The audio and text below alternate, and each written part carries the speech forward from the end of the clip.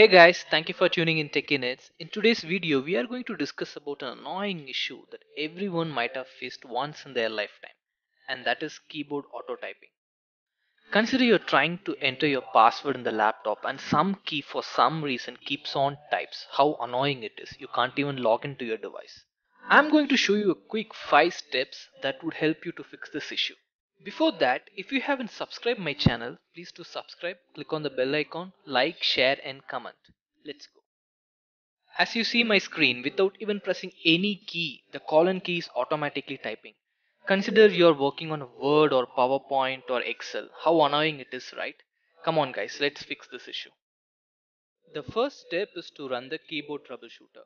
Go to search for keyboard troubleshooter and select find and fix keyboard problems. So this is an automatic app that will detect the keyboard issues and fix automatically. Click on next and wait for some time. The system will try to detect the issues. If it detects, it will fix the issue. In case if it didn't detect any issues, then we'll move on to the next step to update keyboard driver. To do that, go to search, type device manager and open the device manager application. In here you can find an option known as keyboard. So select it and right click, select update driver. So once you do that, you can select search automatically for the best drivers. In my system it says the best drivers are already installed. So we can come to a conclusion that there is no issue with device driver. And it's time to move to the third step. The third step is to check the ease of access settings. To do that, go to your control panel and select ease of access center. In here, if you scroll down, you can find an option known as make your keyboard easier. So it is fifth option. Select that option and check whether the sticky keys, toggle bar and filter keys are checked. If it is checked, please do uncheck and try your keyboard again. In case if you're unchecking it, please do restart your device once after unchecking. That would give you a better result.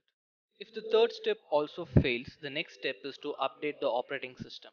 Sometimes some patches or some drivers won't be compatible with your keyboard, which will make an issue. So to do that, go to search and enter Windows Update settings. Here you can select the option check for update. So this window shows if there is any update pending in your device. So if it is there, please click download and install and wait for some time. Depending on your bandwidth, it will take any time between 5 minutes to 20 minutes. Wait for the update to finish. Once it is done, please do restart your device and check once. The fifth and final step is to do the key detector test. To do that, open your browser and enter keyboard detector test or keyboard detector or whatever it is.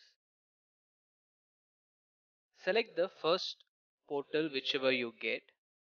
So in here the system will show which key is the troublemaker. Okay, which key is automatic. Screen there is one key which has been grayed out. So this is the troublemaker in my device which automatically types without even any action. This is caused due to a faulty key. You can just try to lift the key a little up which will give you a temporary fix. However, even if this step fails, you got to take your laptop to a hardware repair center. That is recommended. I hope this video would have helped you. Stay tuned for my next video. Until then, it's bye from TechInit.